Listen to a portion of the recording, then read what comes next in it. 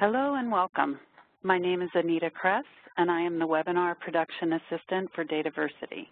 Thank you for joining the latest in the monthly webinar series, Lessons in Data Modeling with Donna Burbank. Today, Donna will discuss UML for data modeling. When does it make sense? A couple of points to get us started. Due to the large number of people that attend these sessions, you will be muted during the webinar. And we very much encourage you to chat with us and each other throughout the webinar. To do so, click the chat icon on the top right corner of the screen to activate that feature. For questions, we will be collecting them via the Q&A section, or if you like to tweet, we encourage you to share highlights or questions via Twitter using #LessonsDM. As always, we will send a follow-up email within 2 business days containing links to the recording of this session and additional information requested throughout the webinar.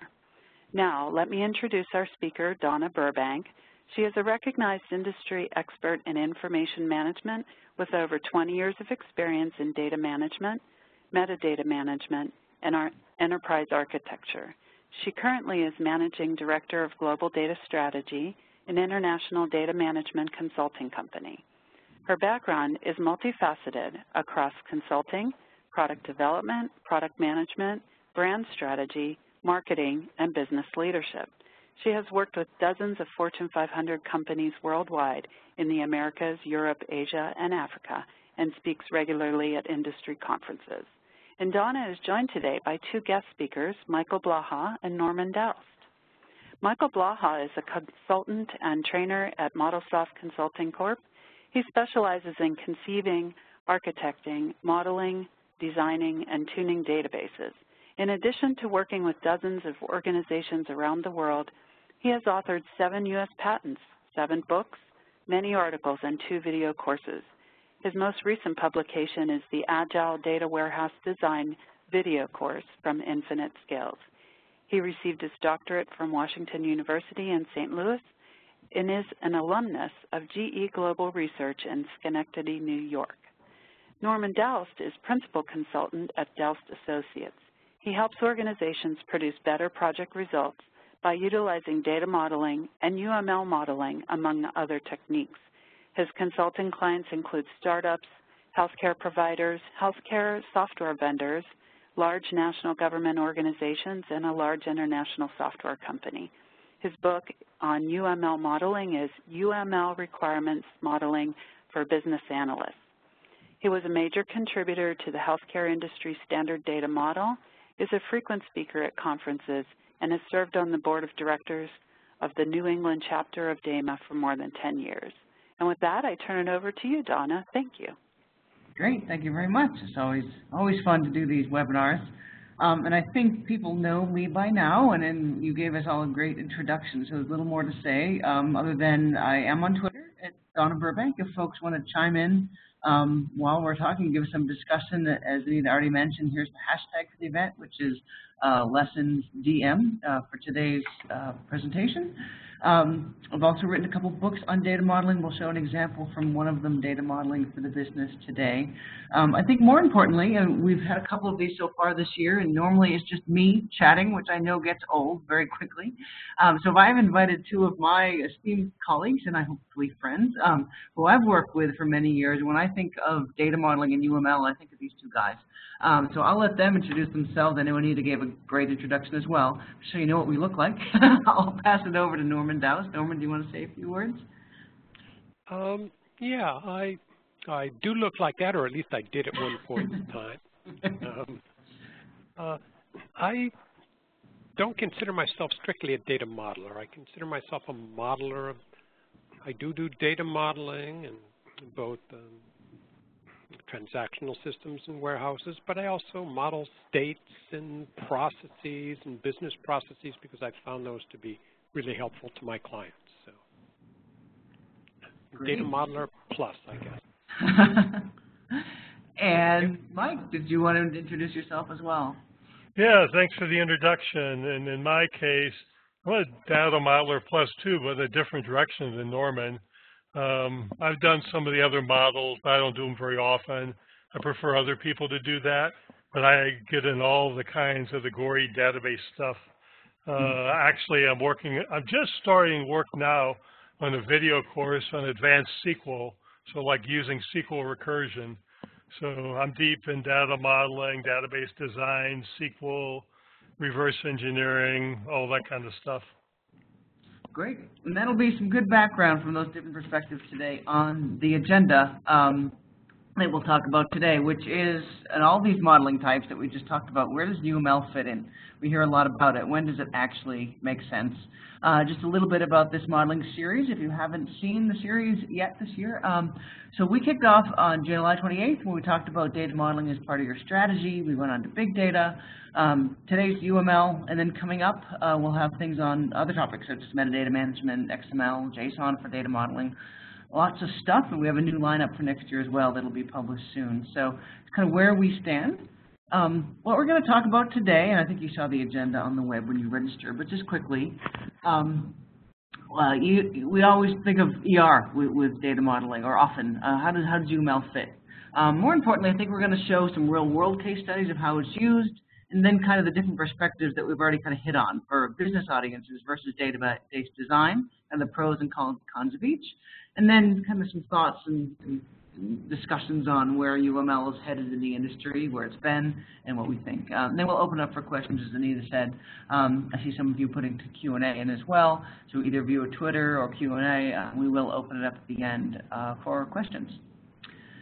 So I'll kick it off a bit to start, and then there's pictures from my book, Data Modeling for the Business, where we kind of do some pros and cons of several of the modeling types, not just UML.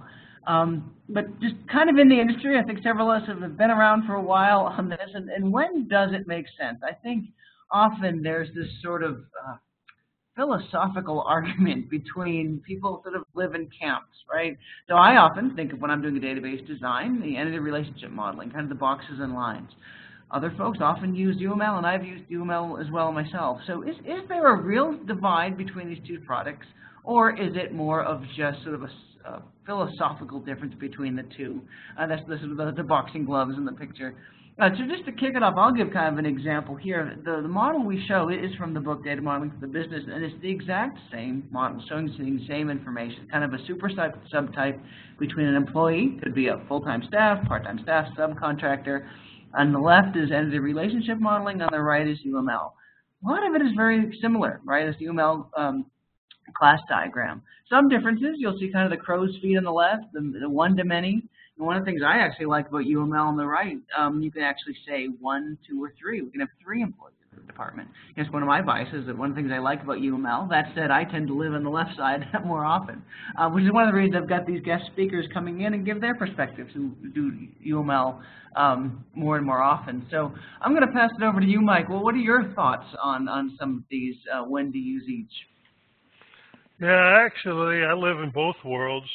I was actually involved in the UML before there even was a UML. There were competing notations, and essentially a Tower of Babel, and that's when the UML came into place, is to unify things. And I was one of the co-authors of one of the leading precursors. So I use UML a lot. I use ER a lot.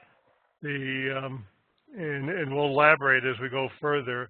The UML is really good for the front end, and the ER is really good for the back end.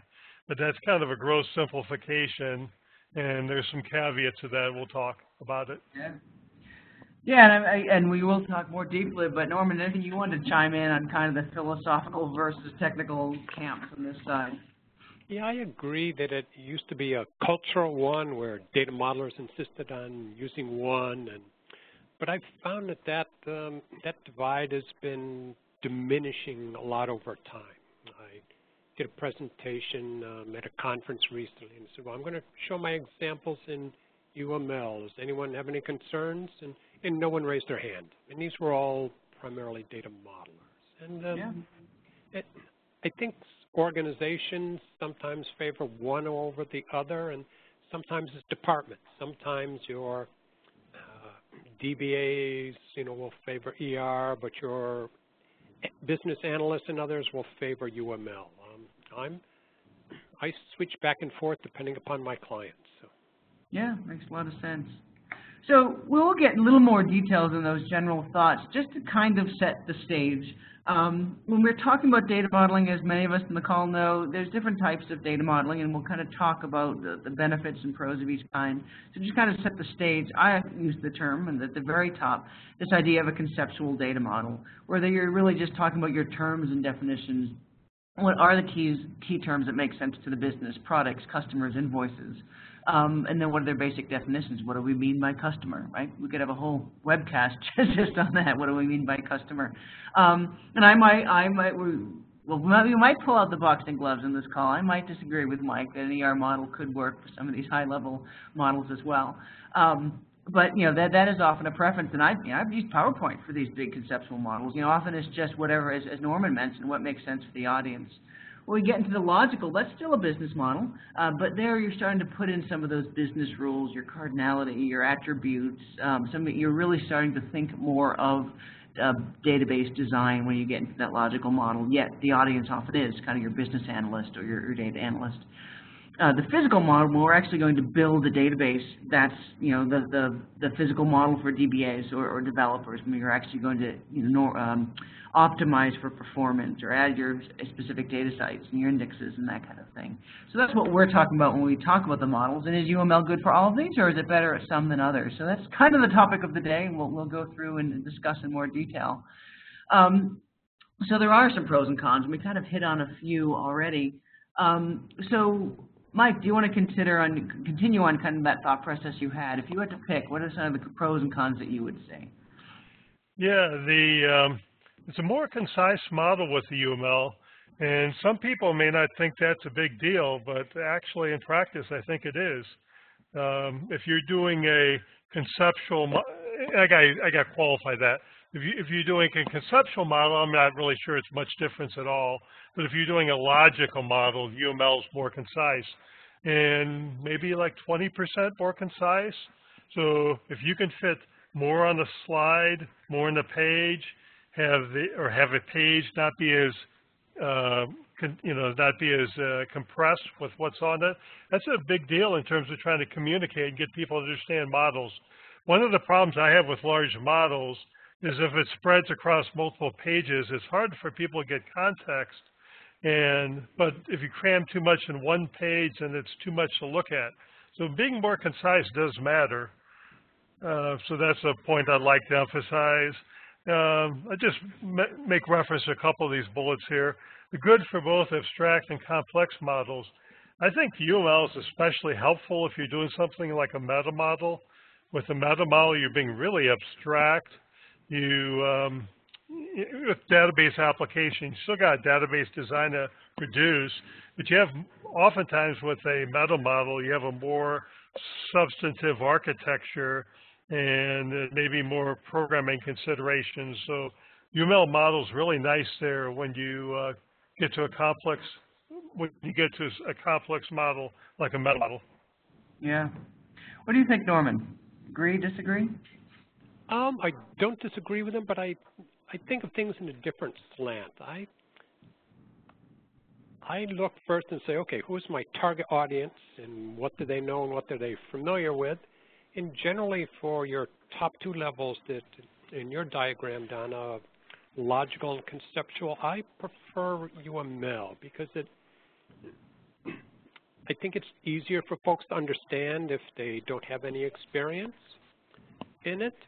And it's easier to kind of ignore physical things. So even when I do logical models, I frequently don't include keys and primary keys and things in that. So I like the fact that UML makes it easier for me to do that.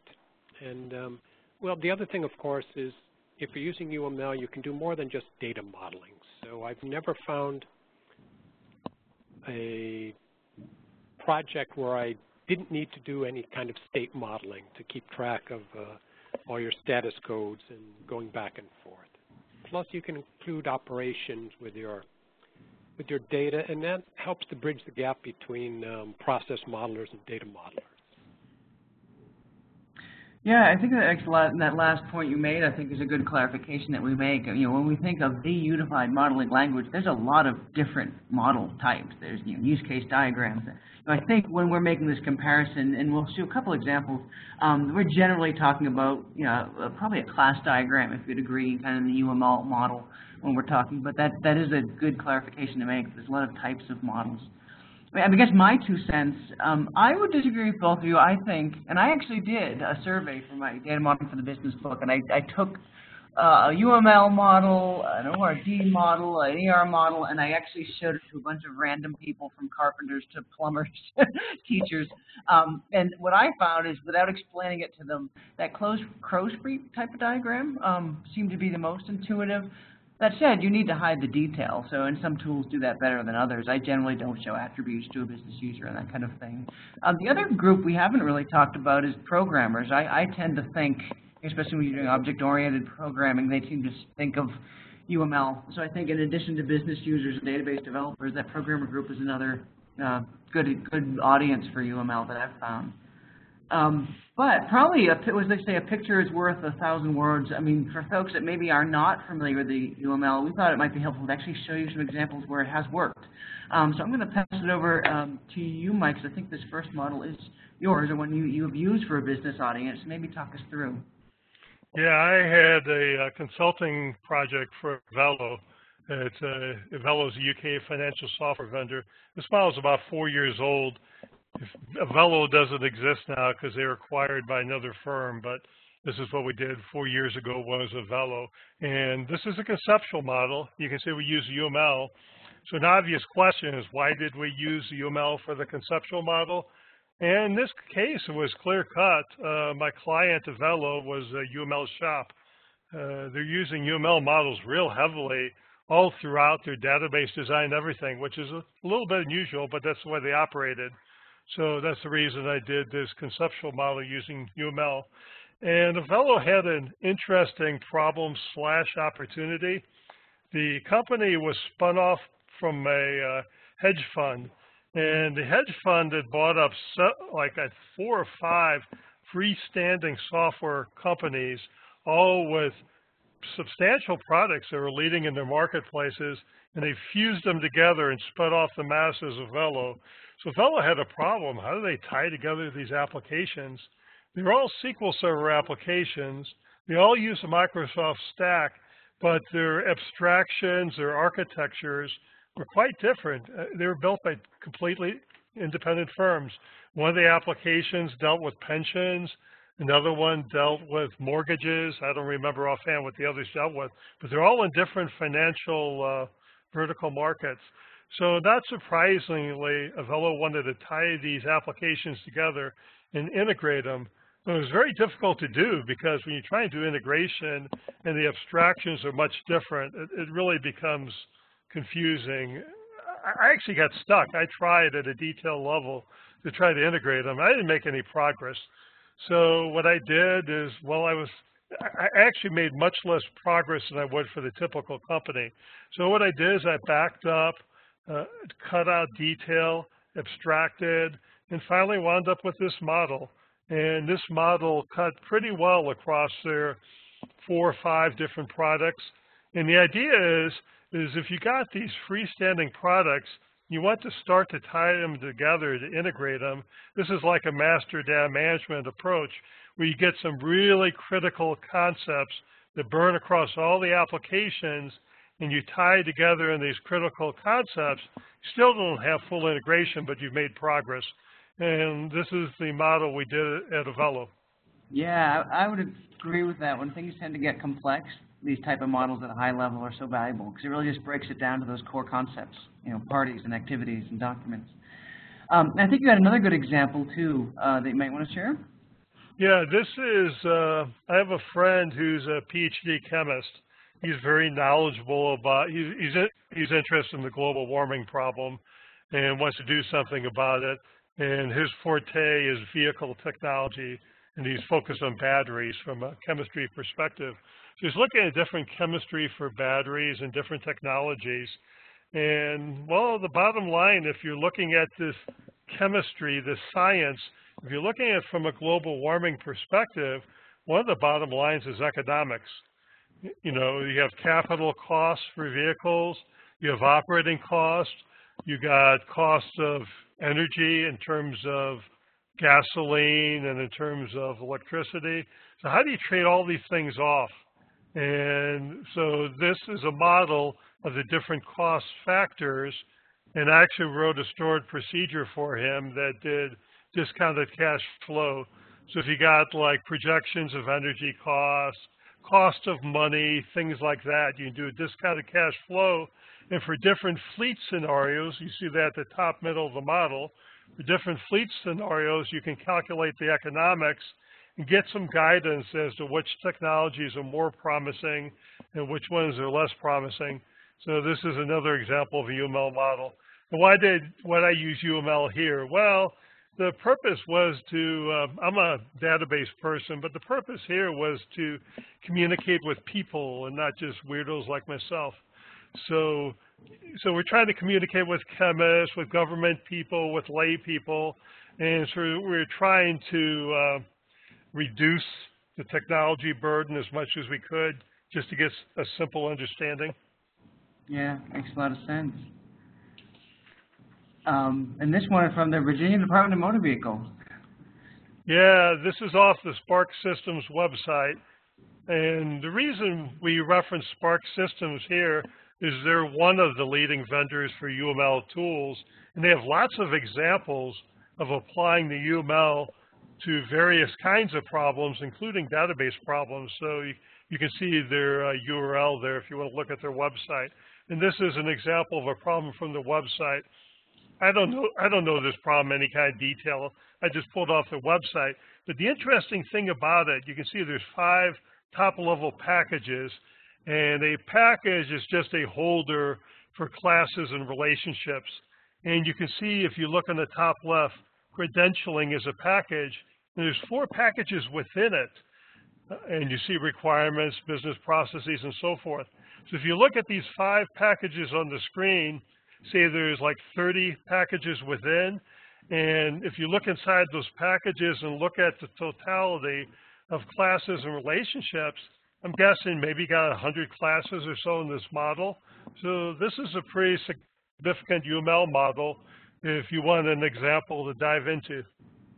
Yeah, and it's also a good example that shows something, you know, beyond just the class diagram, because you have a package diagram, which is a good segue into what Norman, who I know you do a lot of work in the healthcare industry, and you've got 2 good examples, the class diagram, and then you go a little beyond that. So you want to give us some background on this one?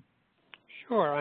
This is something I put together for a current client, and it's a healthcare provider network, and we're installing a vendor's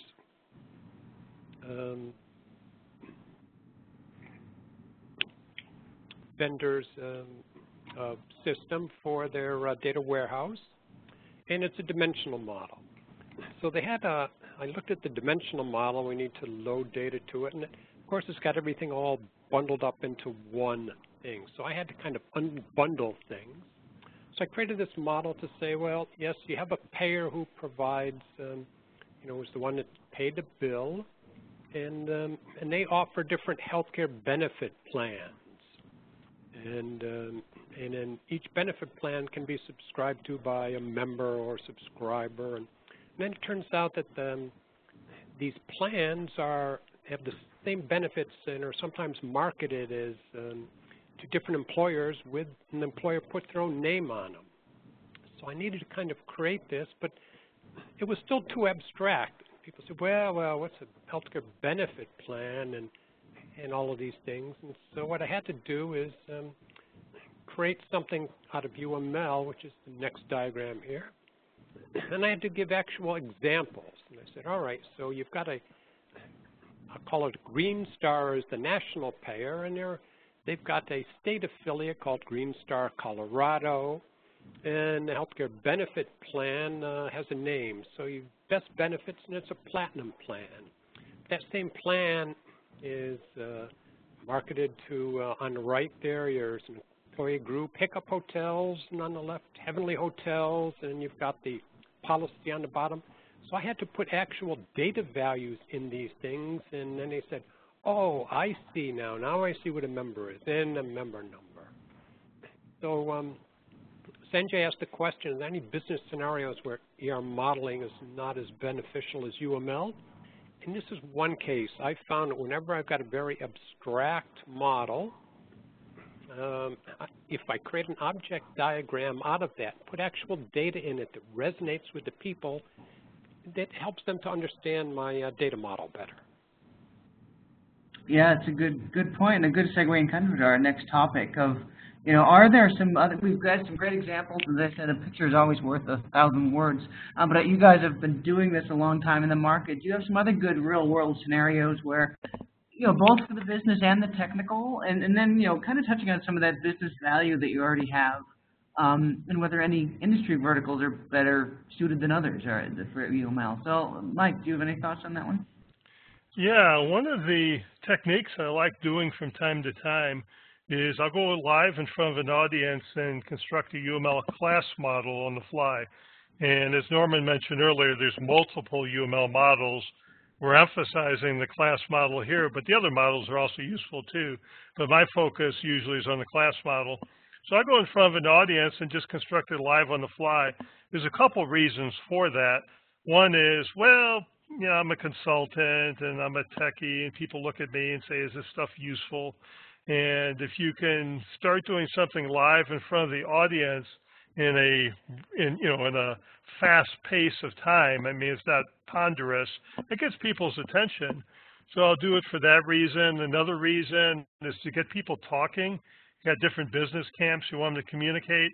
And the third reason is, well, I occasionally do it for a demo, just get people's attention. Because if you know, walk in a room, somebody springs a problem on you you haven't seen before, and you start modeling it on the spot and making progress, that tends to convince people that the technology may have some merit and they should look further. So that's one example. Let me mention a few kinds of application domains we've worked on that we didn't show in the slides. I worked with a company that was based in Thailand, had a lot of developers in India, and we used the UML to develop a data model for food tracing. And we actually got a US patent for the work. And the UML worked fine, the software worked fine for the application, so actually worked quite well. For another company, a large transportation in the company in US, we used the UML for an enterprise model for these people. And it was a very high-level model. It's essentially a conceptual model with maybe some critical attributes added to it. And we use the UML just because we're trying to keep the model as simple as we could, because we're trying to communicate for the enterprise model. And another example I'll mention, I met a guy over the internet. I never knew the guy before. He sent me an email, and he wanted me to help him with modeling an application that he was interested in. As a side business, he bets on horse races, and he wanted a model for capturing horse racing data so he could build a system to predict winners and make money. So I never met this guy face to face, but he was a savvy developer, and over the internet we modeled this problem, and he took off and ran with it. I have no idea if he made money or not. I hope he did. Wow, so we've covered everything from healthcare to horse racing.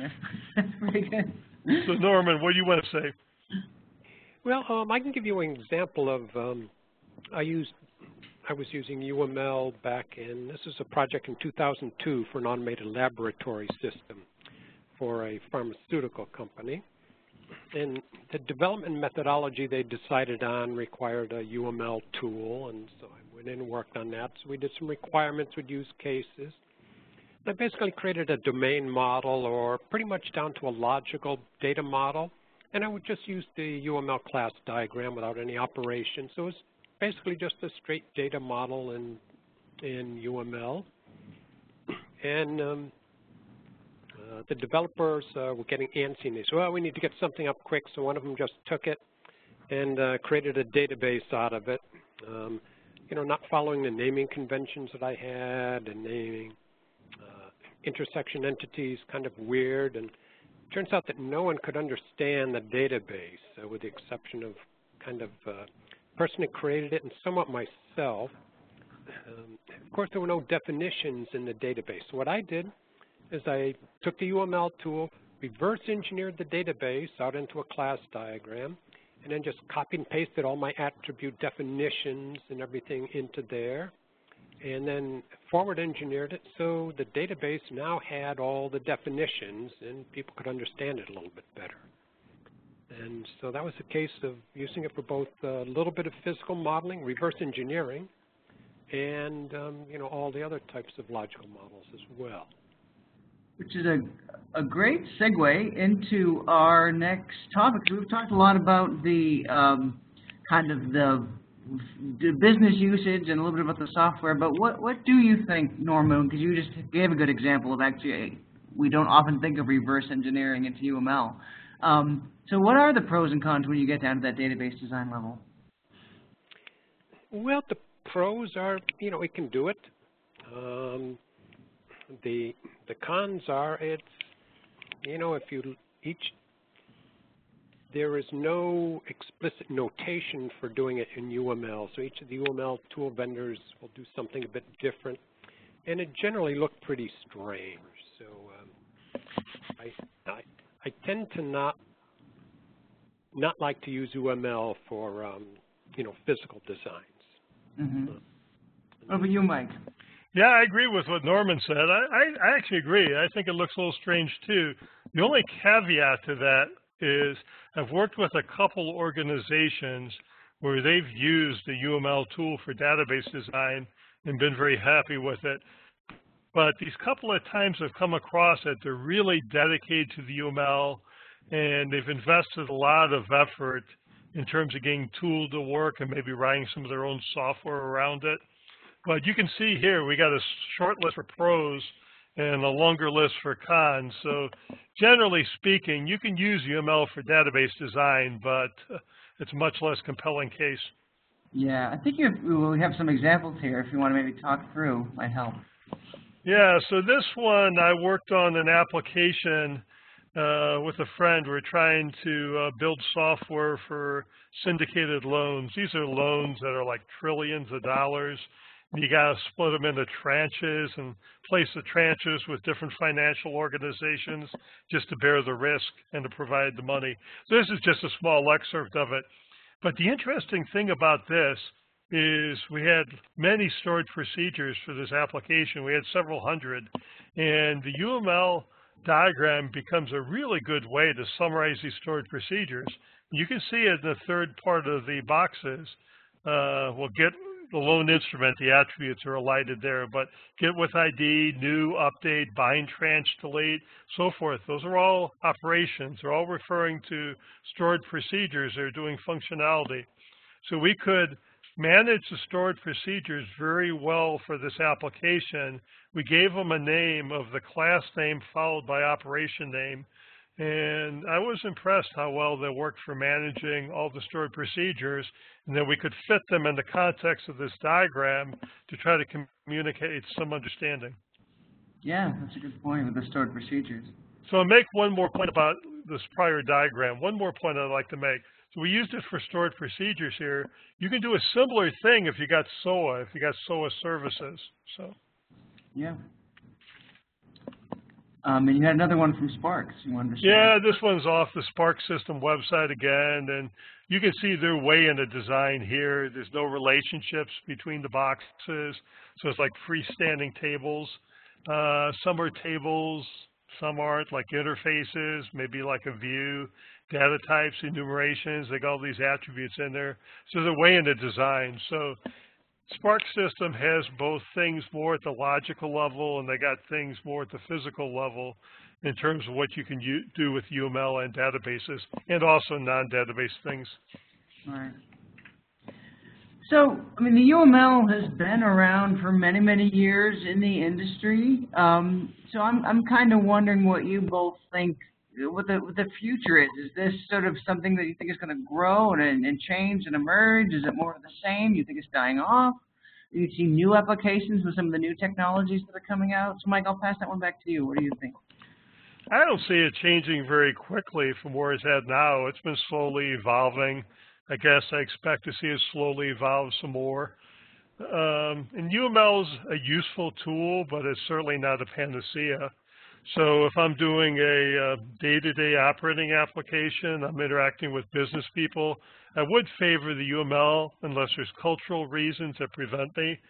If I'm doing a data warehouse, I won't favor the UML. I just use ER notation. Because for data warehouse, the structure is so simple, and people who are writing the queries need to see the actual structure of the database for the report writers, or if they happen to write SQL themselves. And UML doesn't really add anything in terms of a data warehouse application. And what do you think, Norman? Well, I agree with Mike. I haven't seen a massive increase. However, I have seen a considerable increase in use of UML for analysis models. So, for instance, 6 of the 13 UML diagrams are referenced in the business analysis body of knowledge. So all business analysts are effectively the new users of UML. And as Mike and I have both, indicated, when you need to do more than just data modeling, the UML is what fits best. Right. And I've very seldom run into a project where I didn't need to do some state modeling to keep track of all the statuses and the things which move them. And if you're using it for any kind of message exchange between organizations, you can bind your messages to those state transitions, and you can actually derive your messages. And so, yeah, although it hasn't been, I think it should be used more frequently for people working with SOA as well.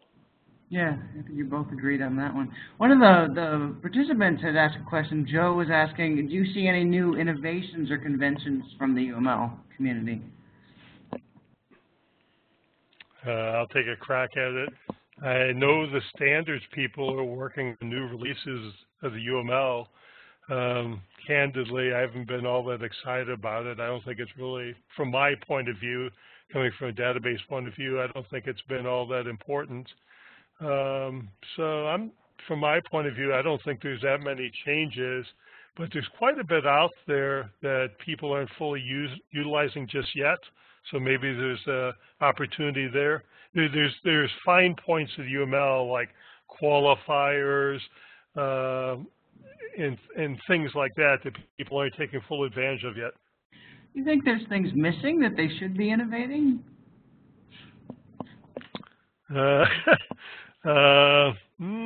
Well, actually, I would say one of my biggest criticisms of the UML is that it's too big.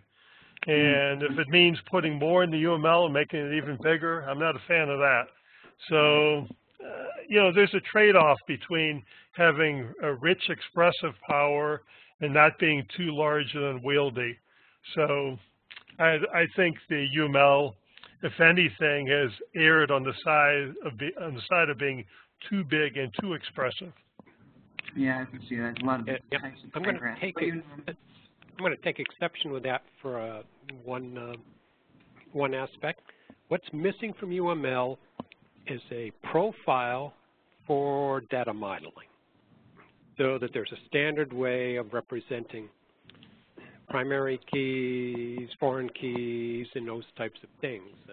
Scott Ambler actually proposed one a long time. It was never adopted. So if it were, it would make it a lot easier and to do physical modeling with that. The other thing is in terms of what it's been, how it's been changing. In the last 3 or 4 releases and sub-releases, all the changes have been focused on its use for generating applications and code. So actually code generation. So that's where all the changes have been focused. And since I don't operate in that space, I'm not certain exactly how, if the use is increasing or what in that space. We'll see if anyone on the call knows the answer to that. Great. So, I mean, I think it sounds like there's some consensus. There wasn't as much fighting on the call as I thought. The gloves didn't come out. We're all polite people. I mean, I think the general agreement is we are, the business analyst community are doing business analysis at that high level, either, as Mike gave a great example of, abstracting from complexity. I think the UML is great for that. I mean, Norman mentioned that the business analyst community is now standardizing on their body of knowledge for some use of UML. I think we all agree that for database design, that's really sort of a weak spot. That's really not what it was designed for. And good point, Norman, that is a great way they could innovate in the future if they want to be the complete, be-all, end-all. I mean, there are so many notations. Why not database design? And I think the point that I think we all brought up, too, is that you do have to consider your audience. And so some people look at the UML, it makes a lot of sense. Some people aren't. So I always sort of ask when I'm at my clients, some people want to see PowerPoint.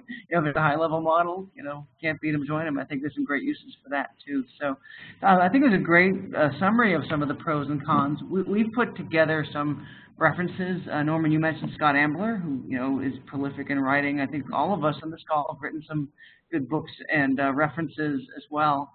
A couple of questions did come up in the chat that I did see about UML tools. We try to be sort of vendor neutral on these, but if you do, there's a reference there for some of the tools that are used on the market. To the little plug to us, the Global Delivery Strategy, which is my company, we do a lot of sort of general data management consulting internationally, and do kind of that business-driven approach. If you want to contact any of us on the call, here's our contact information, email, Twitter, website, etc., from Mike, Norman, and myself.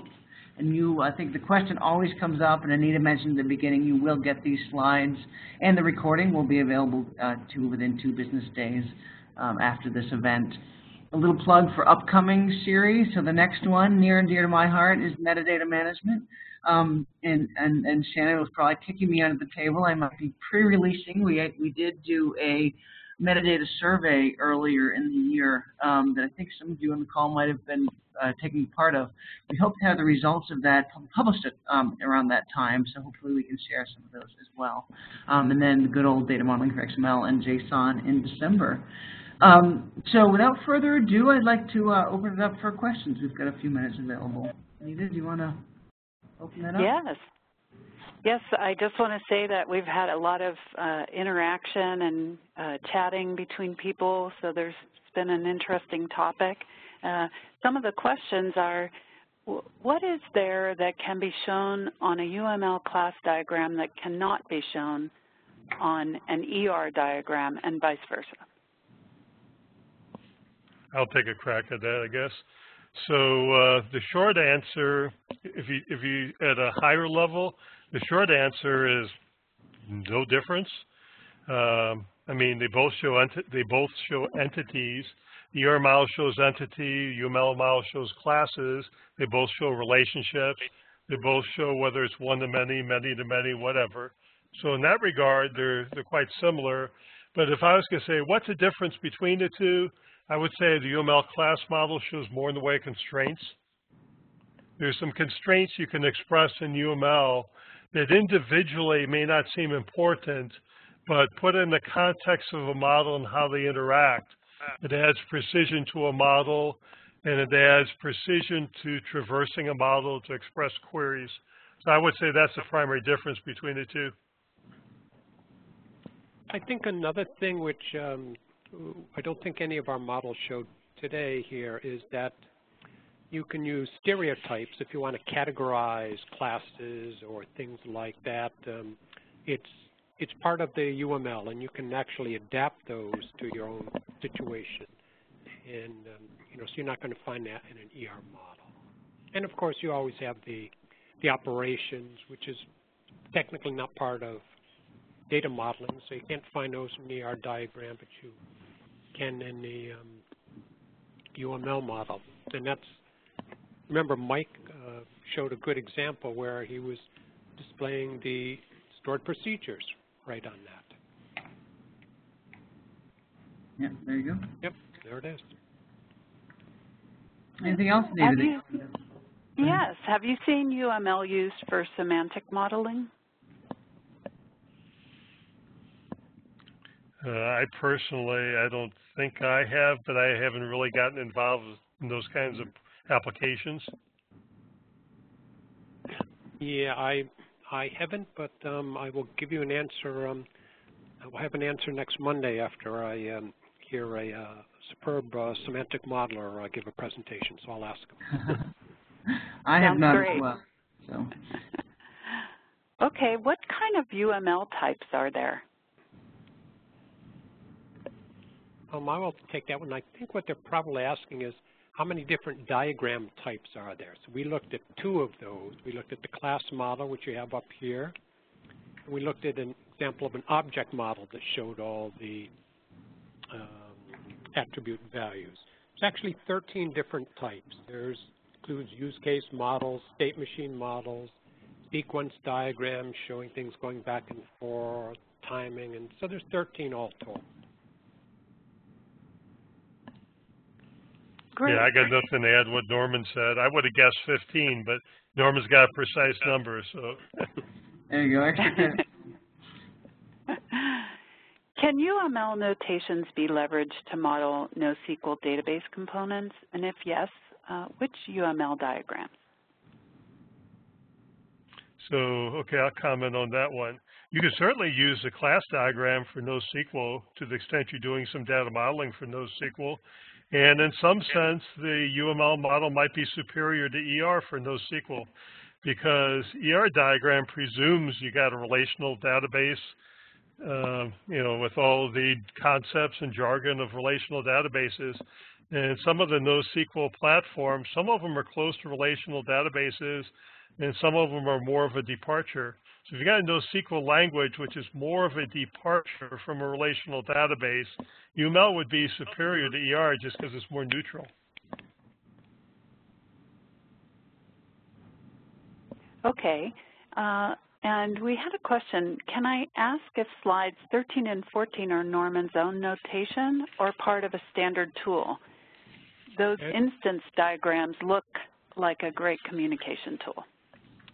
They're a standard part of the unified modeling language. That's called an object diagram, and most of your tools can generate one from a class diagram. Yep, it's a standard part of UML. Both of those are. Okay, and what new tools are being used?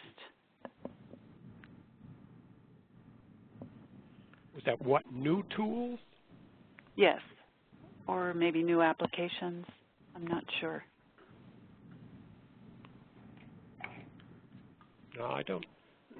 I'll take a crack. I can take a crack. In terms of new tools, if you go to the Wikipedia site we gave you, there's like maybe at least 50 tools out there to do various kinds of UML diagramming, probably more than 50. So in terms of new tools, if you mean just like, it's not new techniques, but just new creations of how to, new applications to create these diagrams. There's a whole bunch of them out there. Yeah, okay, and freeware to like, they range from freeware. They typically fall into 3 categories. There's the ones that are free, you get what you pay for.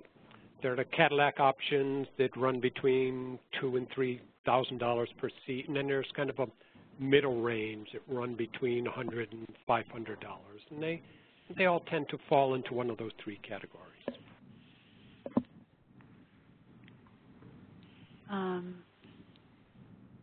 Let's see.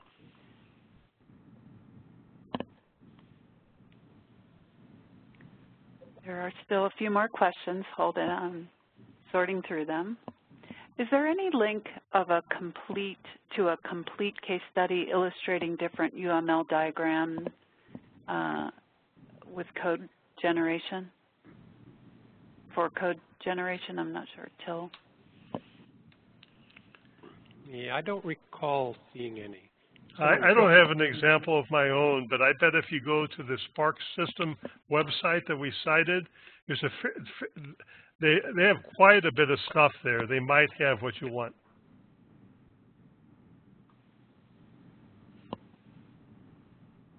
Okay.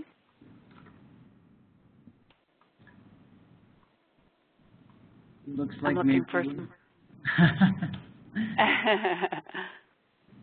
I'm looking for any more that might be in the chat section. There's some discussion about JSON. I got thoughts of, have you guys used it for JSON at all? I haven't. But that's, I mean, when you start thinking about JSON, you're kind of modeling documents, you know, and those are, I tend to think of those as hierarchical. I mean, it's just like XML documents. So right. I think you have to be very careful when you start walking down the path of modeling a document versus just modeling the real-world relationships between the contents of the document. So. And that person might want to catch our XML and JSON modeling session in December. A little plug for that next one. I mean, otherwise, it sounds like we're wrapping up, and I think all of us are open to direct questions via email, and I think, Anita, you'll be doing a summary of the questions as a follow-up. So maybe that's correct. Yeah, maybe we can thank everyone for joining, and until next time.